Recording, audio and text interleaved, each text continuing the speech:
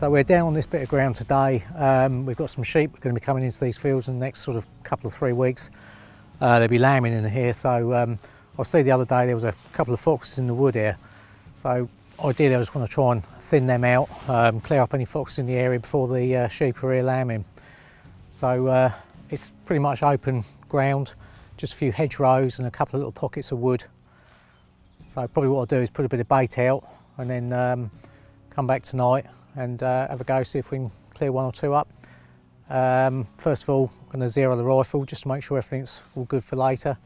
Got a new rifle to try out. It's a Remington 700.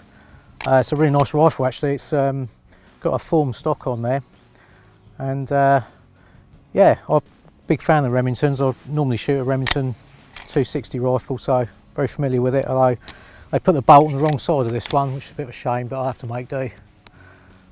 So yeah, 243 should be ample for foxes. I'm looking forward to trying that out, and we're using the sight Mark Ripley on there as well. So yeah, nice little combination.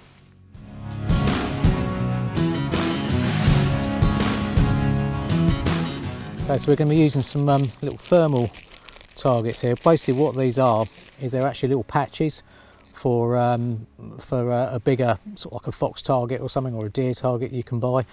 And these are just to cover over the bullet holes in the targets, so you can reuse them. But they make quite a good little aiming point, so only about 1/2 inch square. So we'll use that as our aiming mark, and that's all good.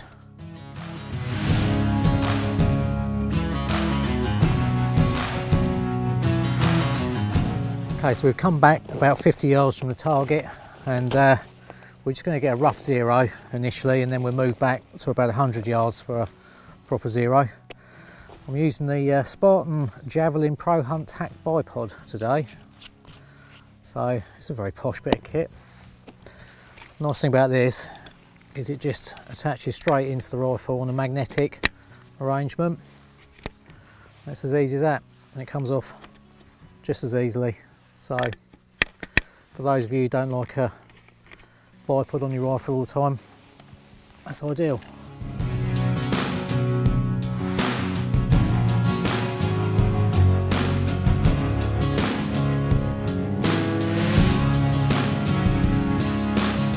Well, that's quite handy. That's our first shot, so it's nicely in line, which makes zeroing it a bit easier. So all I need to do now is just move that over onto the target.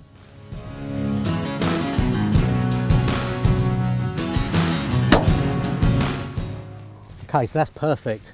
That's right on the target. So that just goes to show how well the one-shot zero function works on the Wraith. So what we're going to do now is we're going to go back to about 100 yards and then have another go, which should hopefully put us just slightly higher than that, because that should give us roughly a 200 yard zero at 50 yards as we're zeroed at the moment. So, right.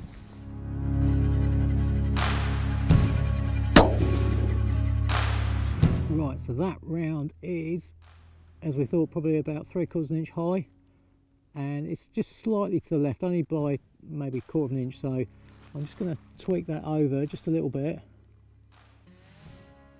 about there, and that should be spot on. So what I'll do is I'll have one more shot just to confirm it is shooting where we want it to, and then I think we'll be good to take it out in the field.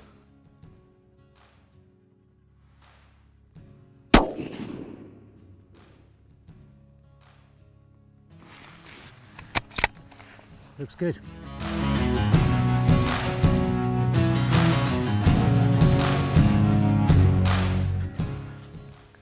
Right, so this is the corner of the field where I've seen foxes around.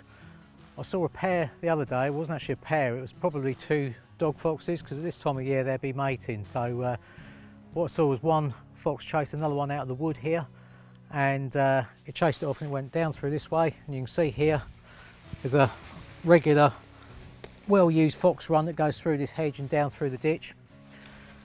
So that's obviously an in and out route they're taking into this corner of the field. So in this wood there's got to be at least a pair of foxes, which is why one fox is chasing the other out of the wood. Basically it's just a territorial thing. So probably what I'll do is I'll set up at the top of this field, so I can shoot down safely into this area here. And I think what I'll do is I'll put some bait out along here as well, just to keep a fox occupied and give me a chance for a shot. Okay, so we're going to use a bit of cat food as bait today. What I'm using is a fish one, which just gives a good strong smell to attract them in. It's got all the oils and minerals and that for their coat, keep them nice and healthy. So I'm going to open that and just scatter that around, and that'll just keep them searching around for little bits of food. And also what I'll do, I'll just smear that on the fence post a bit as well, just to really get the scent around.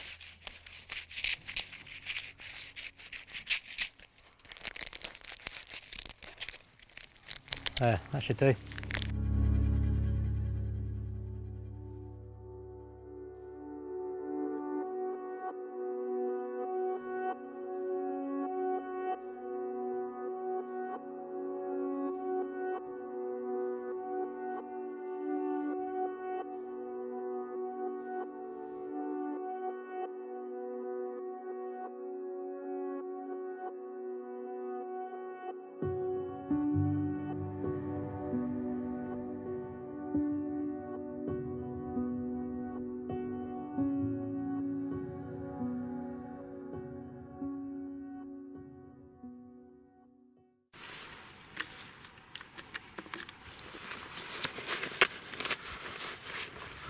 Right, I'm going to swap over and use the tripod now. I've taken the bipod off because most of the shots I'm likely to take now, I don't really want to be laying down because I'll get the IR bouncing back off the grass. So with the tripod it'll be a little bit higher, it should be better.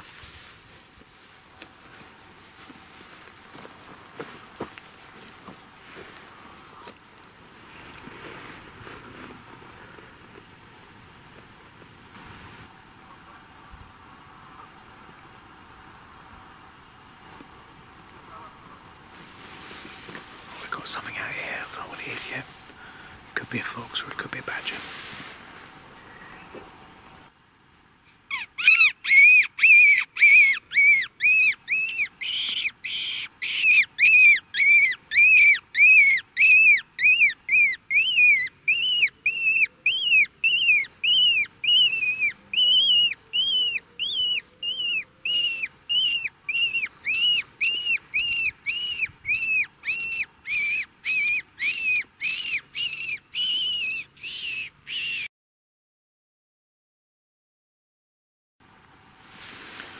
Didn't seem too interested. I think it was a badger anyway. It was a bit hard to tell because it's a little bit further out. So let's have another wander around.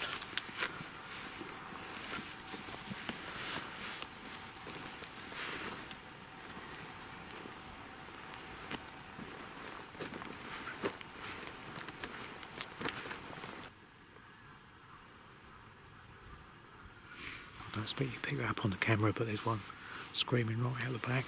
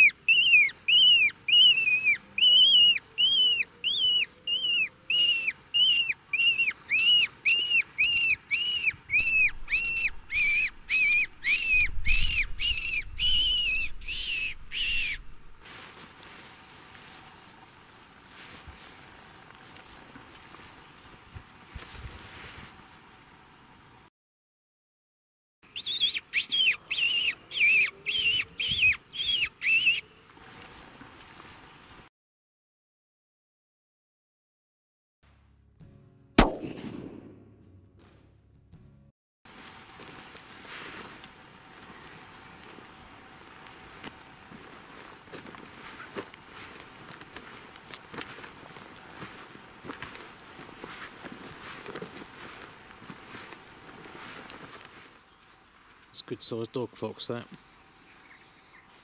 Excellent. Okay, so we managed to get one there, so that was a good result. We've had a little wander around, a little scan around, haven't seen anything. We saw a badger over the back there, which at first I thought was a fox, but when we got a bit closer we could see it was definitely a badger. So other than that, a few rabbits, not much else about. It's quite a still evening, which doesn't always really help, because sometimes you need sort of just a little bit of a breeze, a bit of wind, just to sort of kind of take any noise and that away from you as you're walking around. So yeah, good result though to get that one, and I think we'll call it a night.